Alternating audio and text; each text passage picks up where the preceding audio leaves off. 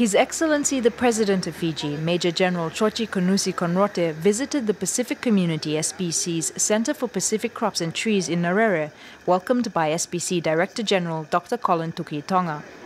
The visit was a timely opportunity for President Conrote, who was accompanied by Fiji's roving ambassador and High Commissioner to the Pacific Islands, Litia Maui, to witness firsthand how CPAC conserves and provides access to the region's valuable plant genetic diversity. Now, we are a Pacific community and food security is very important. As we speak, next week I'll be off to Rome to talk to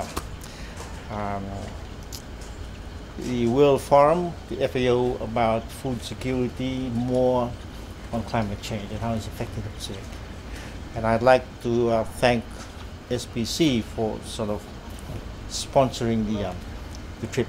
And as the chief advocate and the champion of the fight against NCD, I'm very interested in what you do here. Because I've been trying to tell the chiefs and the people of Fiji that we should grow our own. We should eat more mbele, ro-ro, and forget about noodles and biscuits or whatever. I know.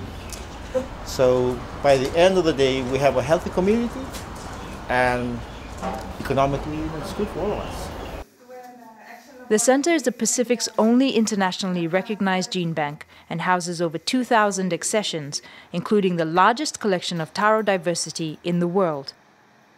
Over the past 12 years, the center has distributed over 70,000 tissue culture-derived plantlets to 51 countries, including 22 Pacific Island countries and territories.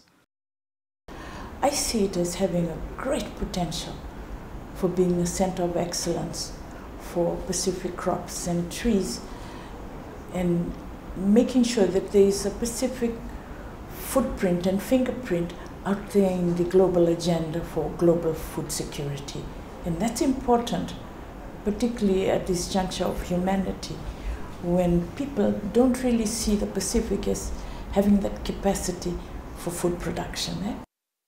The laboratories were excellent, and in terms of the exposure of my knowledge and expanding my sphere of awareness that these things are happening here in Fiji is exciting to me because of what it could mean for the smaller island countries in terms of pursuing their own food security goals and aspirations.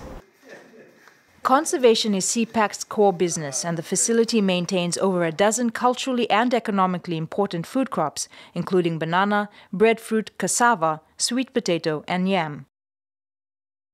In 2014, the centre, with assistance from Australia, partnered with the government of Fiji to establish the Ministry of Agriculture's Plant Tissue Culture Lab at the Cornivia Research Station by providing planting material for climate change adaptation and mitigation.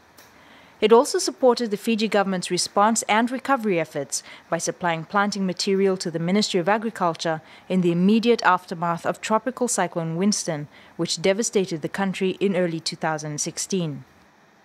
In addition to reacting to supporting countries after disasters, the centre contributes on an ongoing basis different varieties of bananas to help the people in Tuvalu, for example, broaden the variety of bananas that are there. They're working away at breadfruit, for example, to try and produce plantlets that can grow and to make that available to the countries.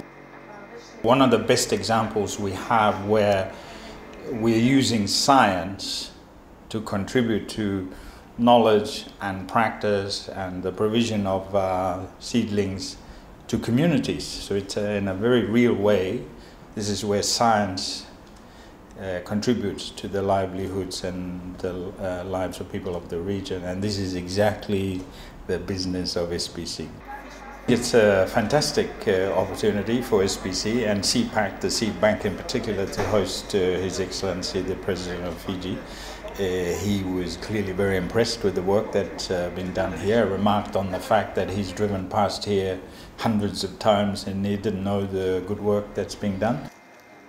Formerly known as a regional geoplasm centre, CPAC was established in 2007 with support from the Government of Australia through the Australian Agency for International Development, AusAid, the Australian Centre for International Agricultural Research, and the European Union. Lauren Robinson, SBC News.